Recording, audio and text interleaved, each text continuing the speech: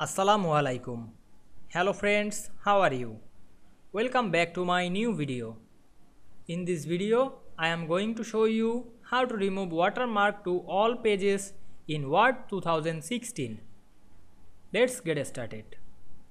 Firstly, we have to open a Word document. Then we want to insert remove watermark from all page. Click the page and go to the design menu. Then click watermark option. Then we can see here many options. We find and select the remove watermark option. Now we can see we remove watermark to all page very easily. I hope you enjoyed the video. Please like, comment, share and subscribe my channel. Thanks for watching.